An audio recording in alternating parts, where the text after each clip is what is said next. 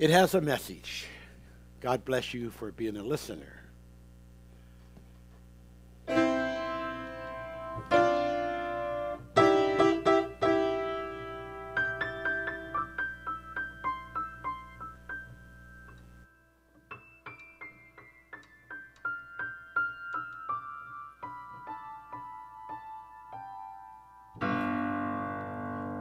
Well, I love you, Lord. I love you. I know, you know, that is my heart.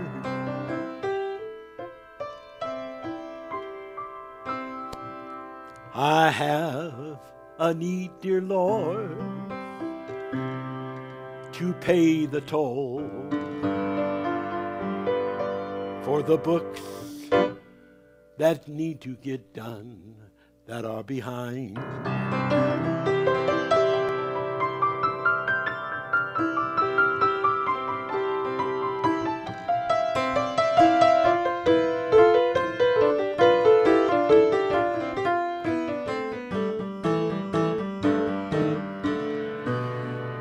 Then the Lord said to me, something will open. Don't be afraid. Don't be afraid, son.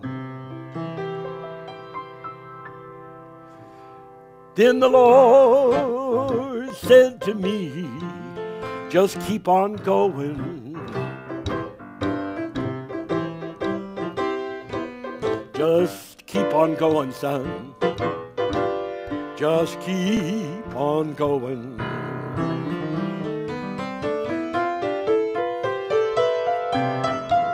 Then the Lord said to me, just keep on going. Don't look back. Just keep on going. Then the Lord said to me, don't look back. Just keep on going.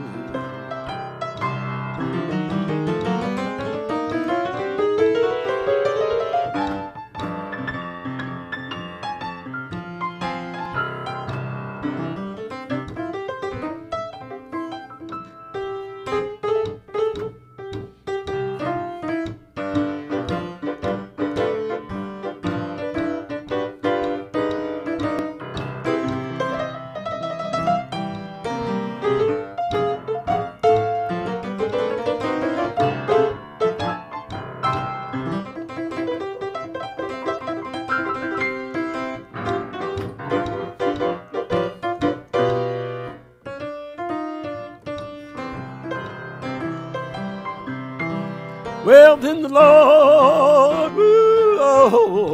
said to me, keep on going. Don't look back. Keep on going. Well, then the Lord said to me, keep on going. Don't look back.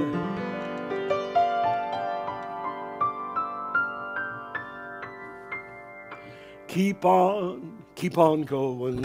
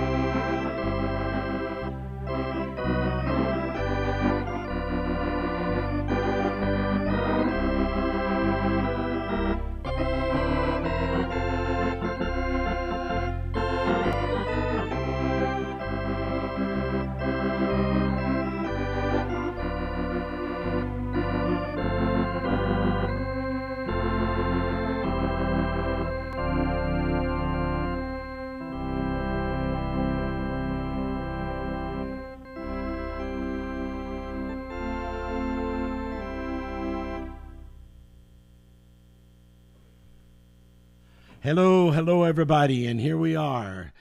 Well, this is number 23, Escape from Exodus. And today, it's a journey.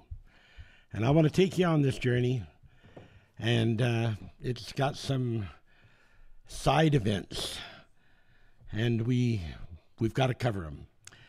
And I need to start off on this April 3rd, Sunday, and read the manifest broadcast announcement that we mailed out because it has valuable information in it.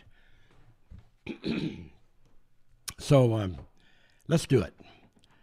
Using invisible trackways in a super kind of spiritual space that has no cognizance to most human beings, exists main life, M-A-I-N, life, whose credits of existing, whose vestries once known tell ancient histories of implicit realities, which have scopes that reach even beyond the stars.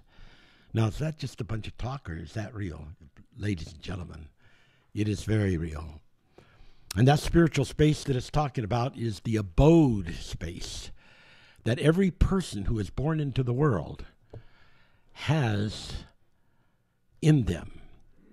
For instance, in the first chapter of the book of St. John, it says that every person that's born into the world is born in the light. They have this light in them. And that light is two things. It is, number one, the Spirit, and number two, the kingdom of God that is in that Spirit. And that's a beautiful thing. So beautiful. Now, trackways, like circuits, a super kind of spiritual space, not cognizant to most people. In the science world, they just sheer away from the idea of using the term spirit, unless they might happen to be naming a space probe. They just sheer away. And by sheer, S-H-E-E-R, just strip down every possible need to ever use the word spirit. And in the religious world, there's a certain amount of non-conduction. The conductors that are chosen to be the ministries and to lead them in the song of truth seem to veer away from a lot that has to do about the Spirit, especially the Holy Spirit. Of course, the Holy Spirit is not our spirit, but it is the ghost of God who never comes in. We're talking about the ultimate invisible God who never comes into the physical world except by his Holy Ghost presence. And there needs to be credit given that this spirit within humans exists, because there is the potential to know ancient histories of implicit realities which have scopes that reach beyond the stars. The Bible is explicit, and I've read several incidents of the Scripture to you in which it tells that there are things that belong to our glory, that belong to our reality, that existed before the foundations of this world. That's Bible, ladies and gentlemen. And if you want to believe in the reality and in the deep, then that's the kind of things you need to believe. There is reality beyond the stars. There is a first domain, a heaven beyond and above all the heavens, a heaven of heavens, heavens, capital H, of the heavens, small h, which can be anything from our sky, Genesis, the first chapter, called the firmament, or can be spaces that belong to planets and stars and spaces that are just part of the great volume of what's called the universe.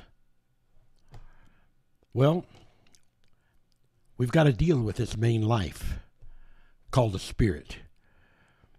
And it is constantly dealing with opposite energies that confront the human body house, because it has an investment in that human body house. That human body house is the vessel that the spirit is using for the journey of life to find its way back to its belonging, to find its way back to regeneration, to becoming who that spirit was before it fell into the body. There are messages everywhere, signs of the time everywhere. It's called manifoldus. In nature, there are messages. In the sky, on the earth, in the cosmos, there are messages. In figures that are lines and trackways and triangles and points that use vivid expressions describing some of these geometries of nature and of the universe. There are messages. For instance, let's consider the triangle. That always has been a fascinating figure to me. The triangle, when you measure its internal angles, they add up to 180 degrees. In the full meaning of duality, 180 plus 180, it equals 360 degrees. How do you get this duality? Well, every wave has an up and a down. Every point that is of one level has a point of an opposite level. For the good, there is the bad. For the positive, there is the negative. And that is the way it exists in this cosmic place called the universe.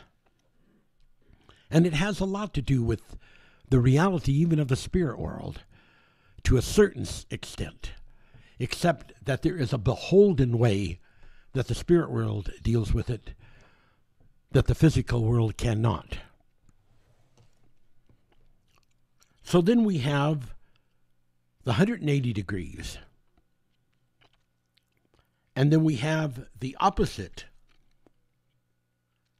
because everything has an opposite, which gives it another 180 degrees. And you add those together, you get 360 degrees, which equals a circle and a potential revelation of many, many things. Consequently, the knowledge of a triangle piece of mentality and its potential representations via a duality even allows intrusion into uncommon space. In Psalms 19 of the Bible, it says, the line goes out into all existence, and there exists no place, nor language, that this line does not have a presence. It is both manifold and manifest of importance to the fundamental knowledge about physical and spiritual life, that the insight about the spirit which each person possesses be revealed. Invisible circuits, some lost, some waiting to be found, some waiting for the fullness of time to be revealed, nevertheless are real in a deep sense, imagined and not imagined. The occurrences of vanishings, via the often failure of maintaining a presence of mind called memories, is a scary thing. Scary to persons whose attention spans and memories are subject to distractions and loss by brain information misplacement. The calling is to study to be approved, a workman that needeth not to be ashamed. The calling is to wait upon the Lord. They that wait upon the Lord shall renew their strength. They shall mount up with wings as eagles. They are in themselves escape routes out of the spiritual Egypt, where the Bible says Jesus was crucified. Revelations 11:8. Obviously, according to Revelations 11:8, there existed at the same time of the crucifixion of Jesus Christ a dual location of the crucifixion. The Jerusalem physical area, of course, was where the Roman soldiers surrounded the cross and made sure that the cross of Jesus, the cross of the criminals, the other two men, were secured, and that there was no one around that could release them. And that was outside of Jerusalem, but in the Jerusalem area. But the Bible talks about another place that the crucifixion happened, called spiritual Egypt. Revelations 11:8.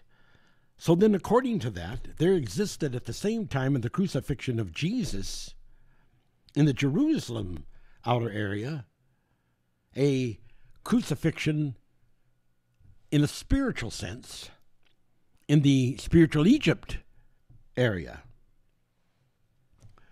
Now, perhaps you would think, well, okay, that's it. That's the limit. There's the duality, the two. But no, it doesn't end there. The skewed comprehension that exists out there in religion, in science, and in many different modes of mentality are created by incorrect definitions strung into the brains and causing mind wind-ups that are in reverse to the quality of real knowledge, wisdom, and peace within. There are deep meanings that the Bible possesses. Words like Selah, S-E-L-A-H, or sometimes just S-E-L-A. And it is understood that the A-H is to be added. Words like Melchizedek, the Father's house, entanglement, photo translation.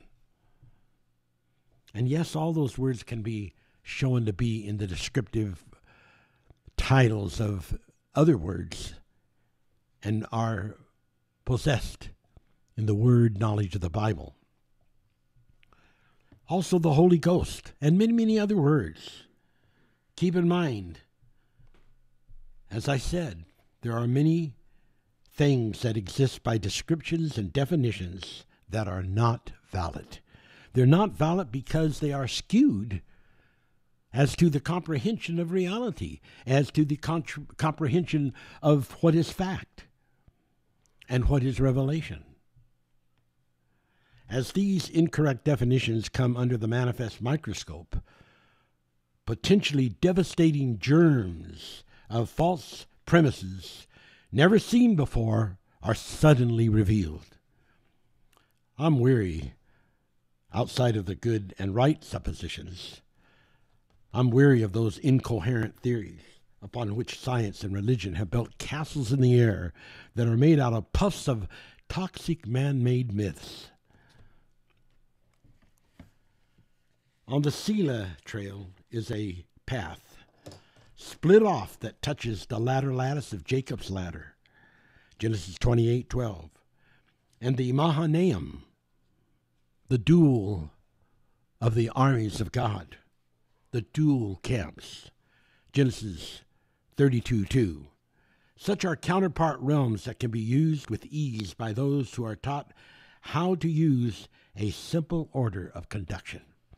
As the physical world is moving exponentially in huge advances of discoveries and inventions, even more so, the spiritual counterworld is opening up awesome advances in the spiritual Christian realms. So I bid you now, as I get into this teaching, into this message, come with me. Feel the pulse of the energy dots that hold the stories of the origins. Check out with me the pi of the circle. Triangulate with me in the 180 degrees of the duality of circles that quantum-wise equals 9 gifts of the Spirit. And how do you get that? Well, you get it by counting number values. When you take the 360 and you do it horizontally as an addition, the 3 and the 6 equal 9. And we show how that in the circle of time, this refers to the 9 gifts of the Spirit. So if you go backwards in time, the 9 gifts of the Spirit equal a circle, a very divine circle. And within those 9 gifts of the Spirit is the term of the name of one of the gifts called helps, H-E-L-P-S. And I assure you, this is a gift from the Spirit Gateway for flights to beautiful dimensions of truth beyond all imagination. Well, last week we talked about this duality. We talked about the covenants spoken about in Galatians. And I've had a question or two that's been asked about that. So I felt for your nourishment and your information, it would be nothing less than wisdom to go back over some of that wording. So we turn to the book of Galatians, Galatians. And in the 4th chapter, it has some things to say. Verse 19, my little children, of whom I travail in birth again until Christ be formed in you. That is so powerful. It's a miracle that the energy and the power of it could stay in the print of that sentence. I travail in birth again. How many times can you go through birthings? Many times. And those birthings are not imaginative. And those birthings have real substance. They are real entrances into divine pathways. And in those divine pathways, you have spiritual energy dot buttons that can be pressed that allow special energy to come into you that Christ has, in his great spiriting of creation, made available to those who will. I travail in birth again until Christ be formed in you. Do you understand what that means? That's talking about pregnancy. That's talking about doing something in the Spirit that causes a pregnancy of Christ to be born in a person, to be embryonic impanation placed. There's an embryonic impanation of Christ that can be formed in you. And Paul says, I'm travailing for this birth. I'm travailing for it. I desire to be present with you now. And so I can say that too. I desire to be present with you now in the clarity of understanding, in the clarity of knowledge, in the clarity of the profound, manifest insight to what these things that are written by the Spirit by Paul really have significance of. Verse 22, Galatians 4. For it is written that Abraham had 2 sons. Now let's get this, because this is the answer to any paradox. This is the slate written on the rock of Selah that has written on it the duality. Abraham had 2 sons, not 1 son. He didn't throw one of the sons away. He dismissed them from each other because they both had different callings and different destinies.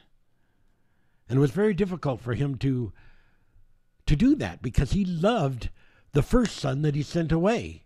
He loved him very much. But he followed the will of God. Abraham had 2 sons.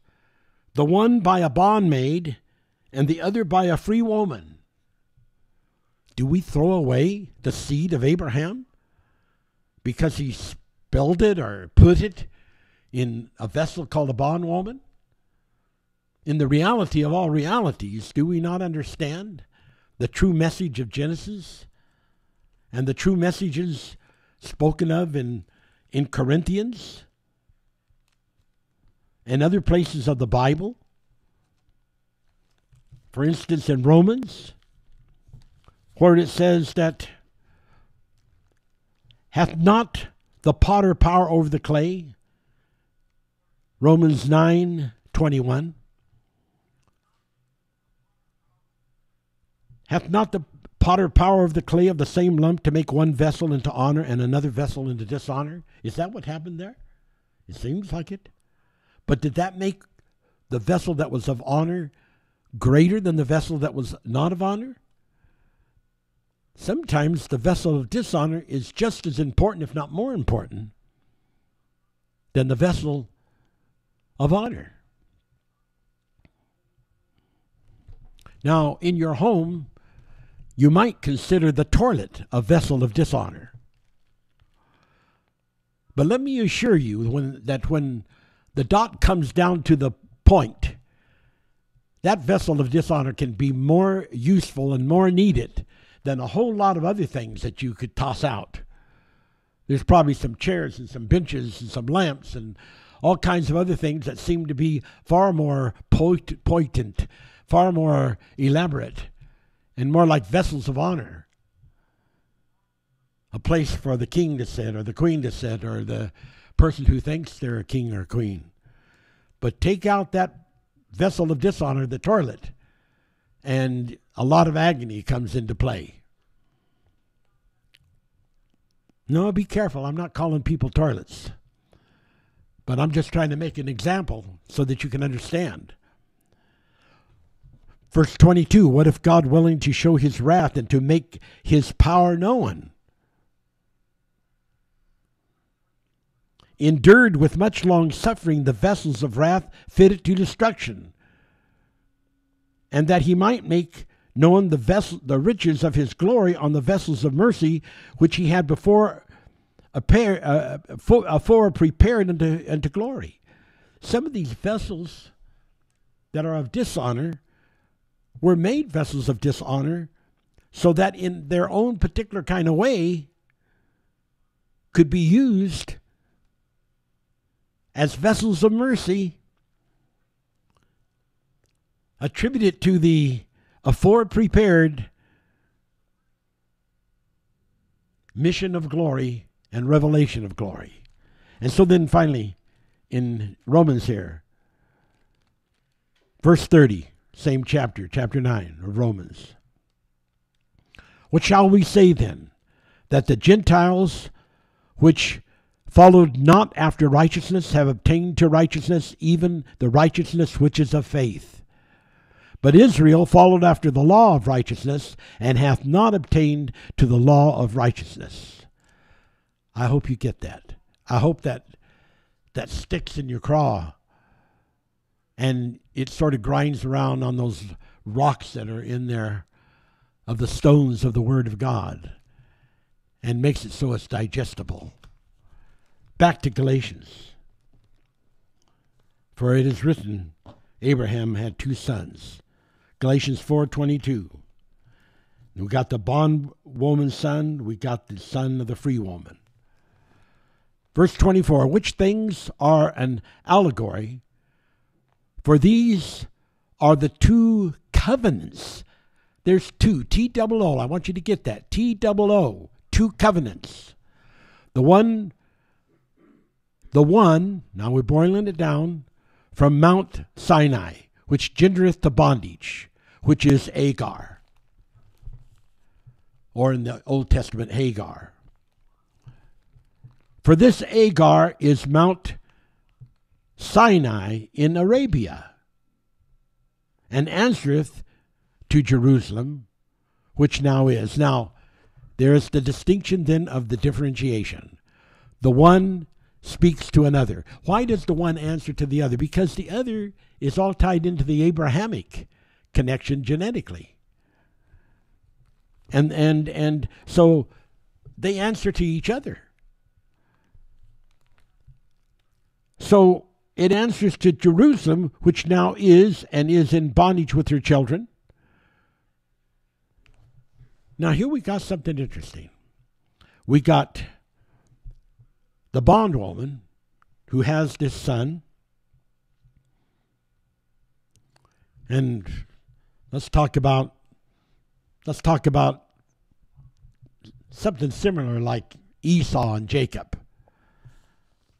We're not particularly referring in this case that this bondwoman produced Esau, but we're saying they all belongs to that kind of a category. And we got the bondwoman that produces this son, and you got the free woman. But in this case, the free woman, which is supposed to produce free sons, is also in bondage.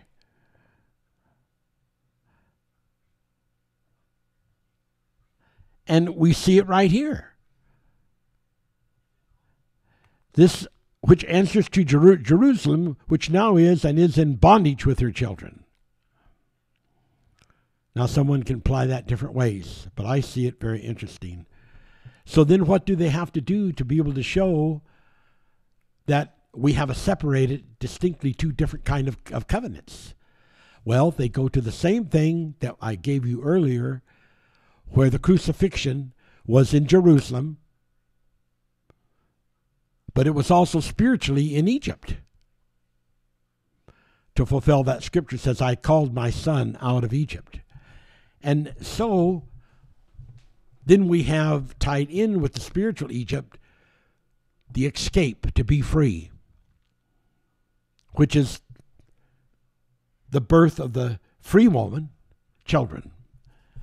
And so even though at the time that a comparative of the covenants is made, we got those that were born of a bondwoman, we got those who became into bondage, but they were still saved by what? By the grace of the fact of the duality. And there is a double duality here. The duality of the two physical aspects, and then add to that the two spiritual aspects. Each one then has a duality on top of being a duality involved with the pair. So you have a foursome there, which gives you the four square. But Jerusalem, which is above, is free, which is the mother of us all. In the end, it's the mother of the Gentiles. It's the mother of the bondwoman. It's the mother of the free woman. And that is the revelation. And that is why there is this duality, and there is this message, and this beautiful, glorious thing, how that God's grace reaches out in this double covenant. Okay, I got to keep rolling. So much for that. Let's go on. Now, in the duality, the minute we start talking about the duality, that opens a lot of pages. A lot of pages. Because there's so many things about the duality that is so very interesting. So very, very interesting. Let's look, for instance, at the idea that the Bible says in Psalms 29:7-9, that the voice of the Lord divideth the flames of fire. That means one flame can be divided into two or more. And then what is the purpose of that dividing and the ultimate resolution of that? Verse 8. Now that's Psalms 29:7, the first one. The Lord divideth the flame of fire. Now verse 8. The voice of the Lord shaketh the wilderness. The Lord shaketh the wilderness of Kadesh, which is another name for Petra or Selah. Why does it shake it? Because it goes along with that prophecy and descriptive aspect. where there is this tree, and there along comes this shaking to shake loose all of the fruit that is supposed to fall away, and only the fruit that is the destined fruit is able to cling. And what is it trying to shake away? Well, Satan, as well as Lucifer, Satan knows that the Petra had a sacred intent. It had a destiny. So what does it do? It gets its gods involved over there and gets all those different kinds of gods with all those different kinds of religions. Some of those concepts involve some very, very interesting things that have to do with planets and stars and messages that are very, very far out. And we're going to talk about that after a bit. And so it goes on in verse 9. Psalms 29:9. The voice of the Lord maketh the hinds to calf. Sometimes I want to laugh when I read that, because this goes back to that verse that I read earlier about Paul travailing for the birth. Because what it's saying, the voice of the Lord maketh the hinds to calf. Well, the calf is a really, really big thing in religion, both on the spiritual side and on the non-spiritual side. And I sort of like the word hind for abbreviation of hind end. How that in some cases, people that are just so stubborn to live their natural, physical, sinful life are hind ends. That means that they put their butt first before they put their intelligence first. But God, nevertheless, has mercy, and he makes the hinds to calf. Well, that's not exactly what that meant, but it is a very good very good analogy in the sense of a symbolic idea. So now, what is this whole thing about here, the voice of the flames? It's about the birthing. It's about the birthing. It's about the animal nature, but causing it to calf and to bring forth. It discovereth the forest, and in his temple doth everyone speak of his glory. Ladies and gentlemen, the Word of God is so beautiful, so sacred, so absolutely appealing to me, and I hope to you. Well, when we start talking about this duality, it does not stop. We talk about Kadesh, Barnea, which means holy. But it has been supposed from Numbers 13, 21, 26, and Numbers 20 and 1, that's Numbers 13, 21 through 26, or just 21 and 26 rather, and Numbers 20 and 1, that there are two places that have the name Kadesh. One in the wilderness of Paran, and the other in that of Zin.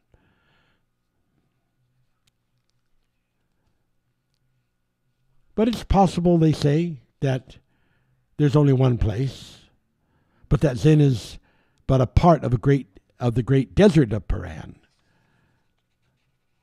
But even to this day, they do not really know where Paran is. But this idea of the duality is powerful.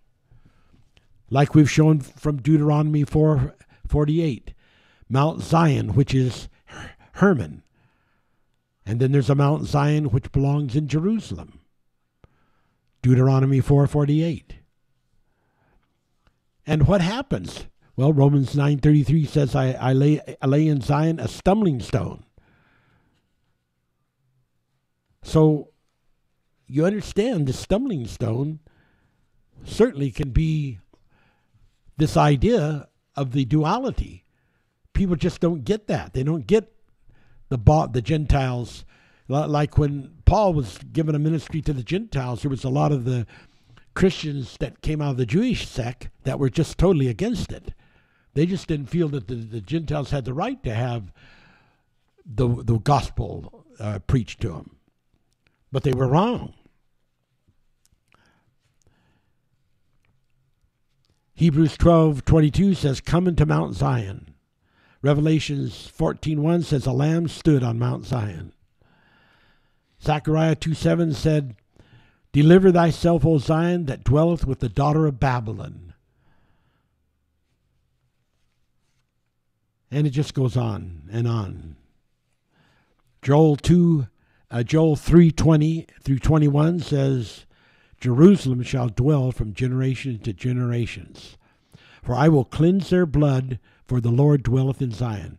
Now here's a prophecy that says that God is going to do genetic things. The genomes of people are going to be changed. Their blood are going to be cleansed. So we've even got the two rock experiences, the two Sela rock. We have at Horeb, where God spoke and said, "Strike the rock twice, and there will come water out of it." So we get the number two. And what is the Lord trying to reveal about the dual covenant? Strike the rock twice, and the water will come out of it for the people that have no water and are thirsty. But in Kadesh, the Petra Sela rock, God said to do it a different way. He did not want the rock to be struck. He wanted to step up. I described a little of this to you last week. And he wanted it to speak because at that particular Sela, that was known as the city of the dead. And he wanted to speak to the rock. And when he would speak to the rock without using the rod to strike it, the water would just come out.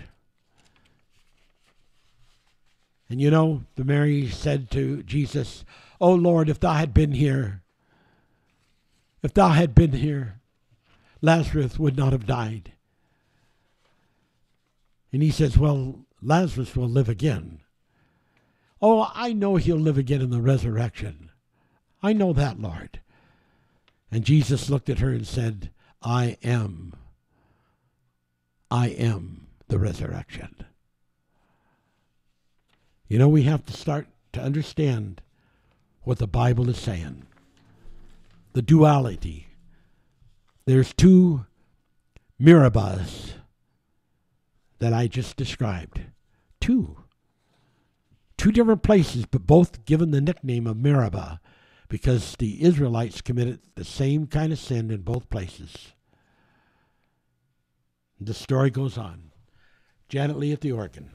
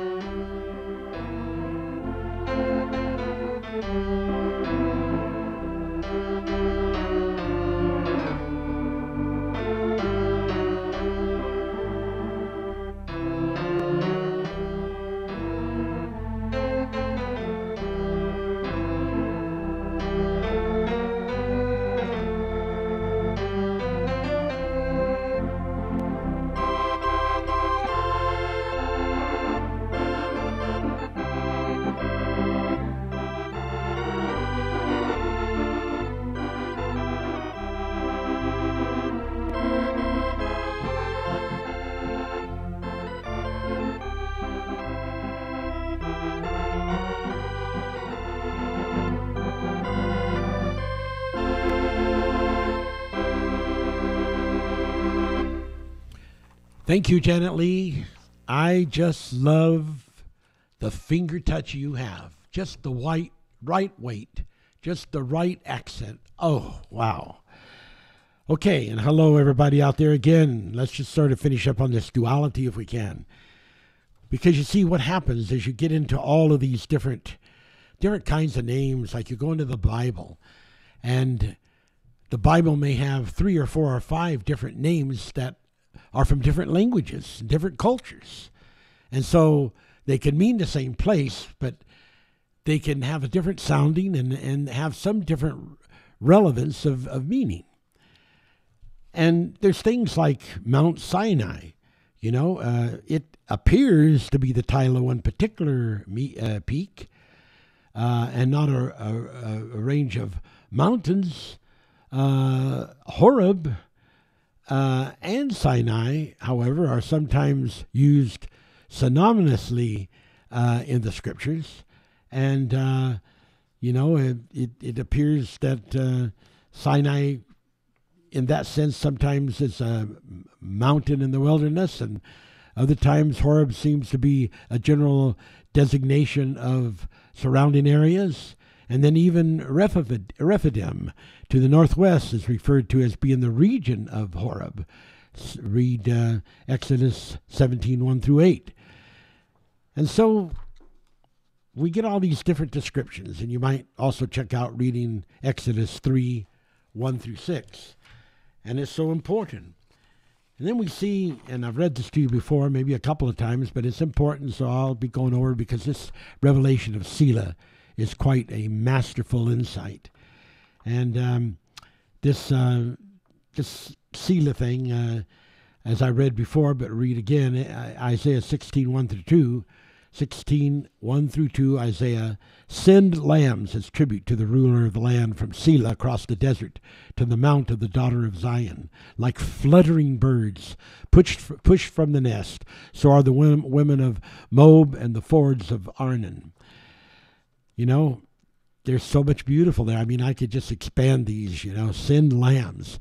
There is a lamb, significant there of representing Christ's ministry. And send the lambs, the representing the different persons who are representing Christ as tribute to the ruler of the land from Selah across the desert. There's got to be a caravan of truth that crosses the desert plains, that comes to these monumental spiritual places that are etched in reality and have a message. Isaiah 42:10 through 11. Sing to the Lord a new song. Let the people of Selah sing for joy. Let them shout from the mountaintop. Wow. And then, just getting into this whole thing and looking at this whole thing reminds us in Acts 17:23 when Paul went to Mars Hill at Athens, and climbing up on Mars Hill in Athens, he saw this inscription, this monument, and it said, "To the unknown God." These people had the sense that they had many pluralities of gods, and they just wondered, if being there were so many, if they might not have missed one. So just to not miss any of them, they said, okay, well, in case we've missed one of you out there, we don't want to make you angry.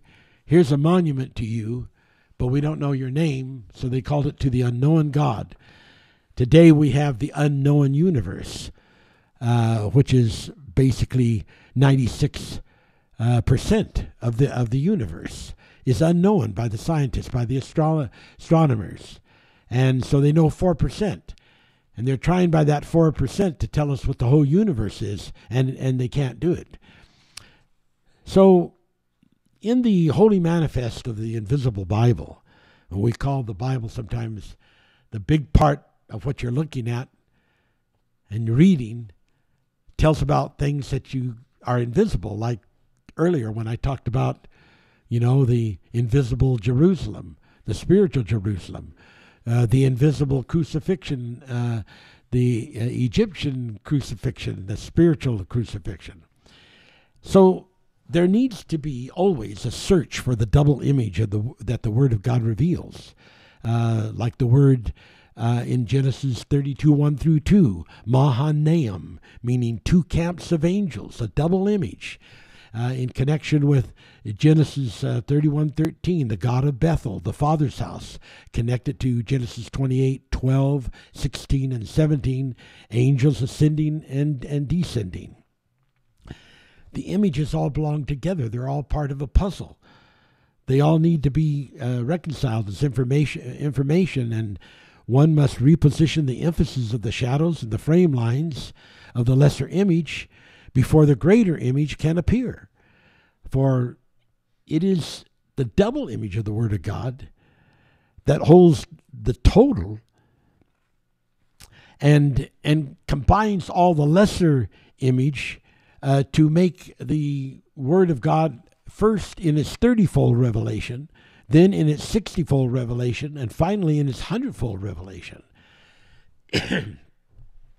So there is written in the inner centrum of the book, which is a consistency of different parts, and collectively belong to the invisible Bible, which holds absent truth, lost truth, mistranslated texts, and many, many other awesome and incredible things that people need to be able to come into the comprehensive of, because it's beyond the 10 words, the 10 commandments. It's beyond that. And the sinful actions of Exodus people were many times wrapped around because of their sins and because of their punishment and their judgment, were wrapped around many of the golden revelations. And so you have to, like when you're looking for gold, you have to pan it. And when you pan it, you have to shuttle out the gravel and the worthless parts till you're just left with the gold flecks. And that's what you have to do with the Word. Some say, you're trying to tell me that part of the Bible? Yes, I am. I'm trying to tell you that that's the way the Bible is written. It has things in it that tell about corrupt people, about sinful people, about evil spirits and evil people. And those things you are to know about, but they're not to become a part of what you are, because they're a part of what God does not want you to become, and that's why He's advising you of it. So when you pick up the letter of the law, that kills. So you have to be careful that when you think you are being accurate and you think you are being precise and you think you are fulfilling the knowledge of reading, that you can be involved in what is death. The letter of the law kills. Check it out, 2 Corinthians 3:6. Remember this, what you will see is not the manifold blessings of God, but rather stories of human living in an earth world of lost memories. Compare Psalms 88:12 and John 4:5 and 26. We're living in an earth world where struggling mortals are on a journey in a land of temptation and curse, people seeking to find truth, but whose only roadmap is looking through a glass darkly.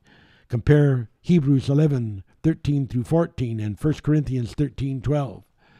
So we begin to see that the middle jams of the thought waves of reasoning must be abridged by accepting a process of discovery that belongs to the original expressed thoughts of God, which are higher than the mortals and higher than the mortal mind, and must come into a person via the Spirit. We're going to talk a lot about the Spirit after a bit, because it's part of the Alpha Omega revelation, and it is so important to understand its connection to the opening of the seals of the Book of God, and to the insight and understanding of the seven thunders, and all of the things that are so absolute of the Holy Word and the miracles of God. It is a beautiful time to seek out the Word of God. It is a beautiful time to listen for the trumpet to sound, to listen and to discard the uncertain sound, but to hang on to the positive sound, and to understand that there is a double helix of the tree of good and evil. And it has an ancient story of facts that both are good and evil that are infused into creation. And to protect the deeper holy issues from being entwined with infold of such an infusion of good and evil, distinctions of good have to be separated by levels of deepness and by acuteness of visibility by the Holy Spirit.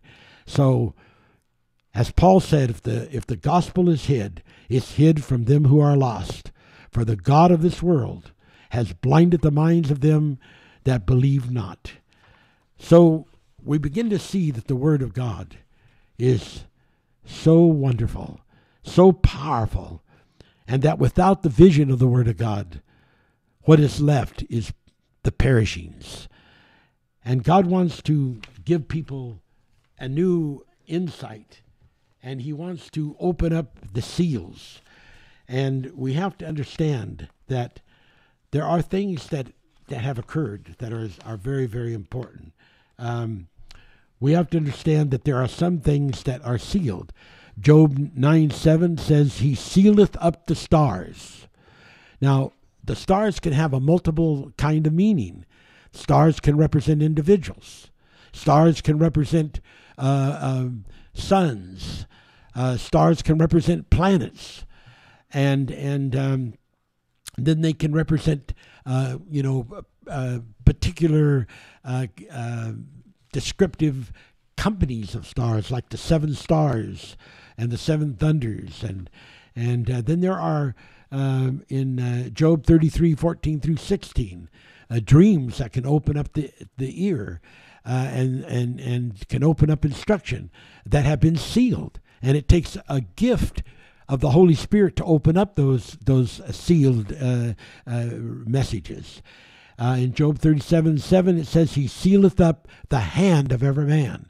This revelation of the hand includes apostles, prophets, pastors, teachers, and evangelists. It includes all kinds of beyond that, like there's the right hand and the left hand of God, and it includes ministry, and those things have been sealed. They have to be opened. So we're talking about the unsealing that God wants to do in this day and in this time. And Jude 14 talks about the ancient Enoch prophecy about the Intrusions. The Deuteronomy 33 talks about it. Deuteronomy 33:2. And Psalms 68:17 through 18 talks about the Intrusions connected with Job 38. And that which was, which is, and which is to come is all part of those things that God wants to unseal and to reveal.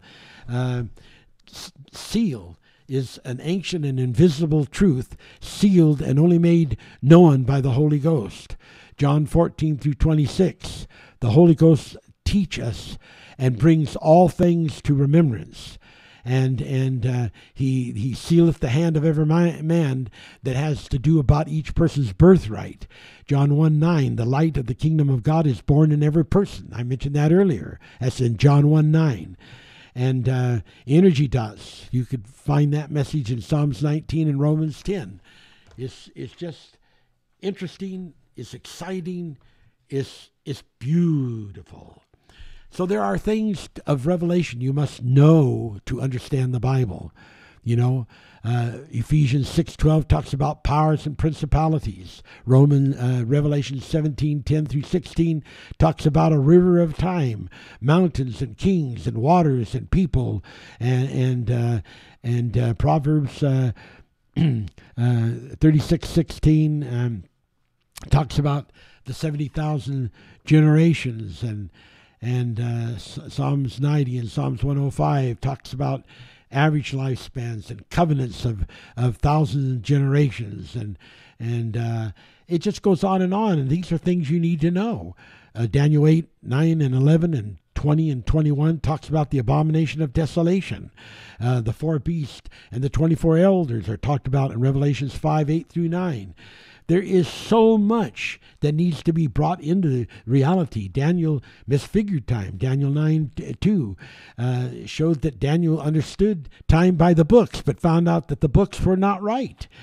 And that the 70 weeks represent 70,000 generations, had to be revealed by the Holy Spirit. So there is so much. Okay, now, as promised in Facebook, I want to go to a very challenging and interesting subject.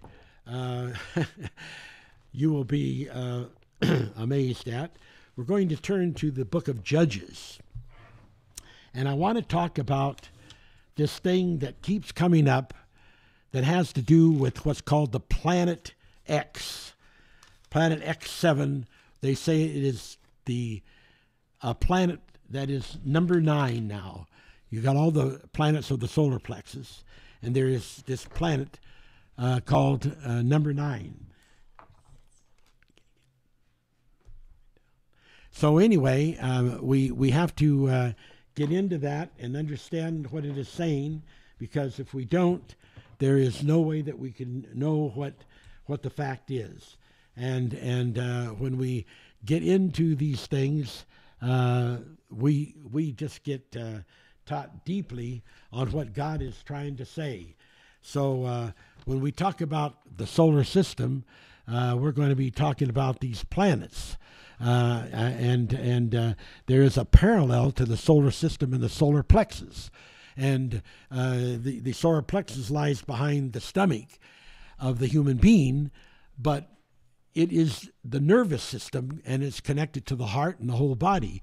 And well, the solar system's connected to the sun, which is the body, the chief body, and it, in a sense, is sort of like the nerves of the solar of the body.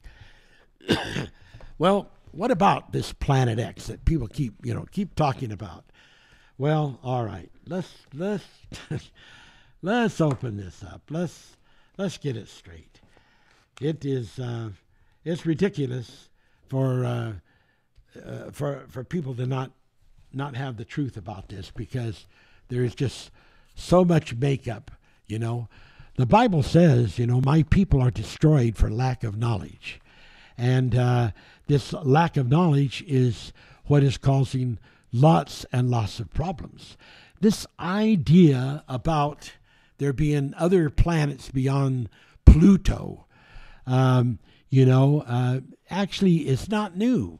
It goes back to the 1840s when an astronomer noticed that some of the asteroids were perturbed, and Uranus, another planet, was perturbed, and that the idea was there had to be something out there that was causing that perturbation. And so they came up, that there must be maybe some other planet that we haven't discovered.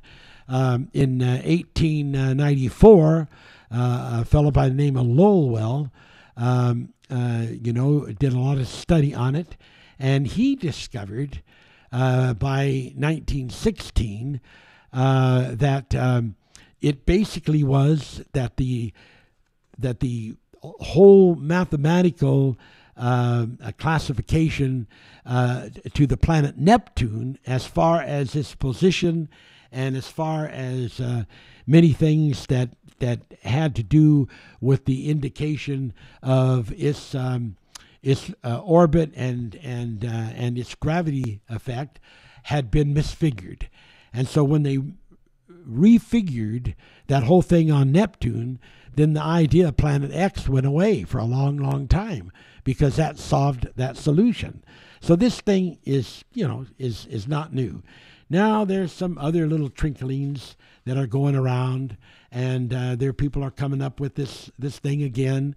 There's people, hundreds and hundreds, I guess maybe even thousands, maybe 1,000 or more people that claim that they have taken a picture of this planet, and that's just a bunch of baloney.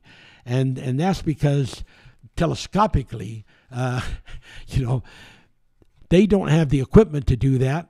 And what they are actually taking pictures of are more along the line are what are called sun dogs.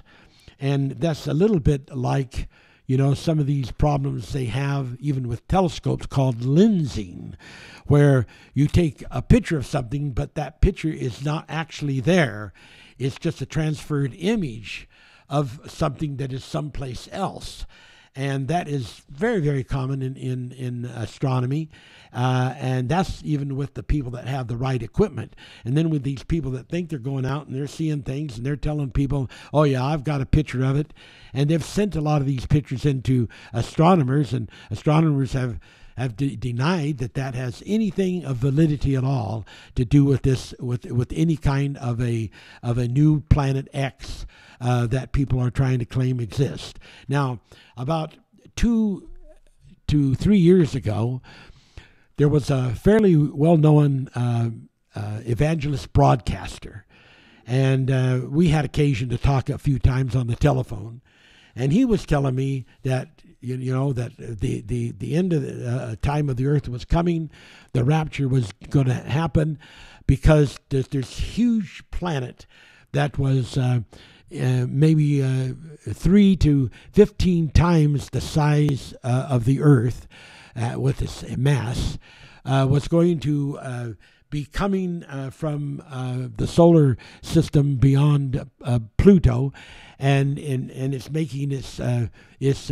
orbital path that only happens like every 10 to 12,000 years, and it would be very close to the Earth, and it would cause incredible destruction to the Earth, and that's what's going to happen in just a few months. And so I said to him, that is not going to happen in a few months. That is absolutely a false notion, and it's not going to happen. And I'm going to tell you right now that we're going to pass through this year, and it's not going to happen, and that is false. And he said, oh, no, you are wrong. I said, no, I'm not. I said, I'll tell you what. If that happens this year, I will come and join your church. If you will promise me that if it doesn't happen, you will come and follow the manifest teachings. And he says, well, I might do that, he says, but I might just decide that if this doesn't happen, I might just commit suicide. Because he says, I believe that it's going to happen. I said, you would commit suicide? Oh, come on. You're revealing an incredible weak side about yourself. I am amazed.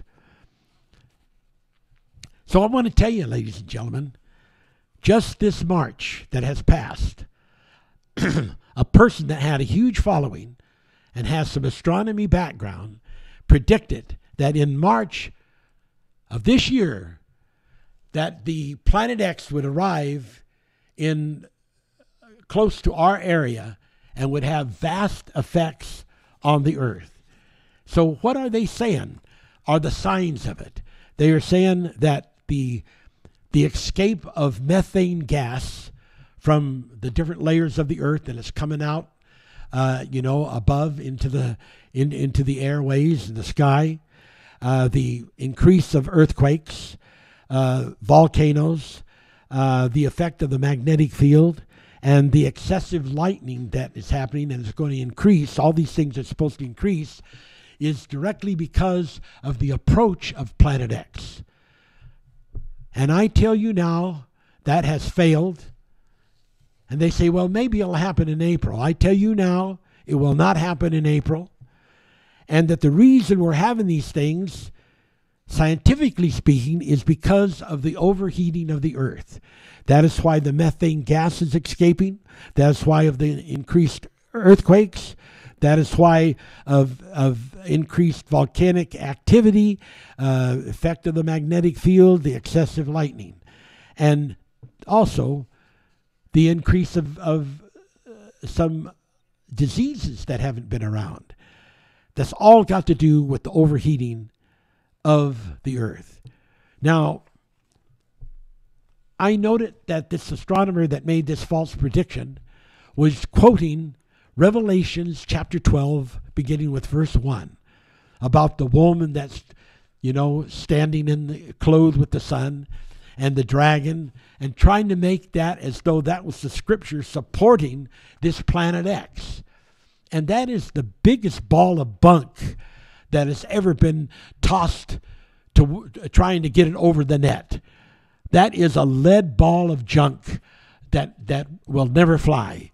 And ladies and gentlemen, it goes back to people trying to connect it with this gentleman who wrote a lot of little small books, supposed to be an interpreter of religion, and he called it about this planet Nibiru that was going to come, and that it ever so often would show up, and they would say, that's it, that's that Nibiru, that's the same thing as the planet X, and I want you to know. When they try to prove it by saying, well, the people know in the knowledge know this is going to happen. That's why they built all the underground cities. That is not why they built the underground cities. That is not why they built the seed vault in Switzerland, where they're storing all the seeds. Those underground cities, some of which go miles under the earth. We've preached about it. We've taught about it. It has nothing to do with that. It has to do with survival and against wars and against environment, and has nothing to do with the planet 7X. And that's a lot of bunk. And if you are into believing that, may God have mercy on you.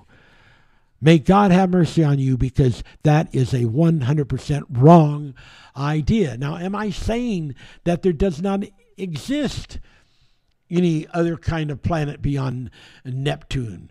Why do they call it the 9th planet instead of the 10th? Because Pluto is no longer considered a planet. It's considered a dwarf planet that does not count as a regular planet. So now Neptune is 8, the 8th planet, and any new planet would be number 9. And that's the reason for that idea. So I want you to listen to me. I'm going to share with you some things that you'll find interesting. There are all kinds of undiscovered. Paul went to Athens, and here was an inscription to the unknown God, because there are a lot of things that are not known. Turn with me to the book of Judges, and here we find in Judges them still talking about things from the books of Moses. Let's look at chapter 5, verse 4. Lord, when thou wentest out of Seir, when thou marched out of the field of Edom, the earth trembled, and the heavens dropped, and the clouds also dropped water. The mountains melted from before the Lord, even that Sinai from before the Lord God of Israel. Now, that's either very spectacular, super adjectives, just put in a prophetic form, or there is something that really happened there, that it either happened on a symbolic scale, but it was about something that was going to happen on a major scale. Because we know that, for instance, in Isaiah, it talks about the earth being turned upside down. And we know that this could represent a shift within the earth. So we know there are things coming. Well, when it says here, it's talking in the language of Moses. When thou wentest out of Seir, Seir, when thou marchest out of the field of Edom. Now, I want you to get this. Lord, capital Lord. That is the tetragrammaton, the 4 letters. That means Yahweh or Yahweh. When thou wentest out of Seir, when thou marchest out of the field of Edom. The Lord goes out of this place called Seir. He marches out of the field of Edom. And you think of armies of the Lord are with him. And he's having an effect not only on what the earth is, but he's having an effect. I'm going to show you that the Bible teaches all the way to the solar plexus or the solar system, if you want to totally disconnect it from the plexus within your body. And now get this, when this happens, the earth trembles. Now this isn't a piece of ground like an earthquake, where just in the area of Sinai, there's an earthquake there, or just in the area of Sela, there's an earthquake there. This is talking about the EARTH, earth trembles. It shakes. The whole earth shakes. Something big time is being talked about here. And the heavens dropped. Now, when you think about the heavens dropped, that means that something potentially in the heavens moves out of that orbit, wherever it is, and comes down toward the earth and causes the earth to tremble, the whole earth to tremble. Something is talked about here. Now, unfortunate for these people that have tried to use Revelations 12:1, which is so ridiculous because of the meaning of what that really has. This scripture would have been a whole lot better one. And you'll see when I'm finished. Now, when Moses and Joshua went over into these areas by Kadesh, and over in these areas where the Moabites and the Amorites were, things were happening. Mountains were melting. Not mountain, but mountains melting. Some of those mountains were rock. They melted. What's going on? From before the Lord, Lord, all caps. Even that Sinai from before the Lord God of Israel. Now, what kind of time was it? Well, it was a time that it was not easy for people to go and get on a road and take it to some places. They had to go in caravans to protect themselves from the different kinds of thieves and their little private armies that they used to rob people. So it says in verse 6, in the days of Shamgar, the son of Anath, in the days of Jael, the highways were unoccupied, and the travelers walked through the byways. That's how difficult it was to go on a regular highway because there were these two groups that robbed people. That was the times. Now then, in verse 7, interestingly, the inhabitants of the villages ceased. They ceased in Israel until I, Deborah, arose. That I arose a mother in Israel. Boy, this is a Mother's Day thing. Deborah, a mother in Israel. But guess what was going on? They chose new gods. Then war was at the gates. Now you have to understand that this is all in connection, these new gods, to Nimrod. Nimrod, who was the father builder of Babylon, in the land of Shinar, where when the captive Israelites were taken there, they tried to create, and there to be in Shinar, another sort of temple place to worship God, but it didn't work out. It wasn't part of the plan. And it is so important, so very, very important to get this whole picture, because these gods that it's mentioning, not all of them, some were gods that, like Moloch, that was for sacrificing your children, walking them through the fire and all kinds of things. But some of the gods, and I've ministered on this in the past, were gods about other planets, like Saturn and Mars and other planets that existed.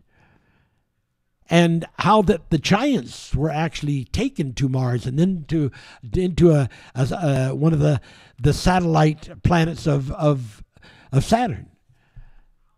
And how that then they were brought back and they were called the sons of the Anakims, mentioned in Deuteronomy 1:28, which were these same particular giants that Moses was said it will be your job to go and to destroy all the seed of these giants, because they are the remnant of the giants during the flood that were supposed to be destroyed by the flood, but were not destroyed, obviously, because they were taken away by Lucifer, using the claim of the same right that when Jesus said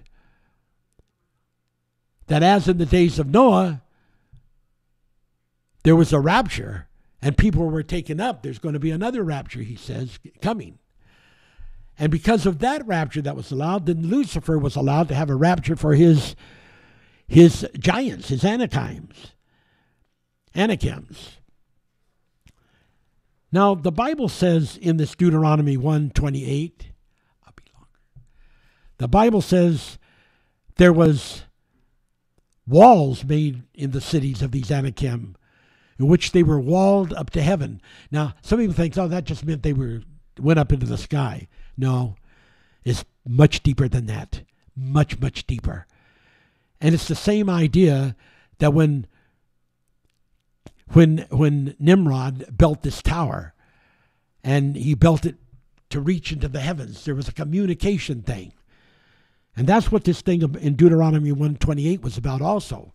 A form of, and I've given some direction on that in my teaching about the E revelation. But we don't have time for that right now. And so we see with this a connection with these, to Moses' revelation, experience of happenings, which was a revealing of things far out into space and time. Now, how do you really get into the connection of it? Well, just in this same chapter, chapter 5 of Judges. Let's go and let's look into it a little closer in verse 20. And we're going to be a while with this yet, but in verse 20 it says, and they fought from heaven. The stars in their courses fought against Sisera. They fought from heaven. The stars, now in this case, stars was a name for planets, as well as for suns, and as well as for people. So now, let's look of a future time that is predicted here, of some massive thing that's going to happen from outer space, and going to cause the earth to tremble. And there's going to be a Star Wars, which in this case is really a war of the planets. And who will be the people of this war of the planets? Humans. Look at all the incredible wars that have happened on Earth. Massive millions of people. They were all humans fighting humans. Brothers fighting brothers. Relatives fighting relatives. Foreigners fighting foreigners. So now we have the message. And they fought from heaven, the stars in their courses. The courses have to do with orbits. The courses have to do with times. It won't be too long. Within 100 years or less, people will be living. There will be cities on Mars. And they'll spread out from Mars because by then they'll have learned terraforming. And they'll begin to terraform other planets. Before you know it, many of the satellites of these big giant planets like Jupiter and Saturn will have life. And there'll be cities and there'll be armies. And there'll be the wars of the planets. And might there be another planet with the idea of Planet 9 and Planet 10 and Planet 11, 12? It's totally possible. I will not say that there is not. I will say that these things are just a fact. When Paul went to that mount in Mars at Athens, and he read to the unknown God, all of these things are circumcised by the Spirit so that you don't get the fubble. But in the world out there that does not know the reality, they get the junk along with all the truth. And so this is the incredibility. This is the awesomeness. And I'd like to go on, and I'd like to tell you about Gideon and how that God sent angels to war and set the people free. But I think we're going to have to save that. And I think that I so wanted to get into this teaching about the Spirit today, but I just run out of time. And we'll have to do this Spirit expansion and teaching next week. May the Lord bless you and keep you, and Janet Lee at the organ.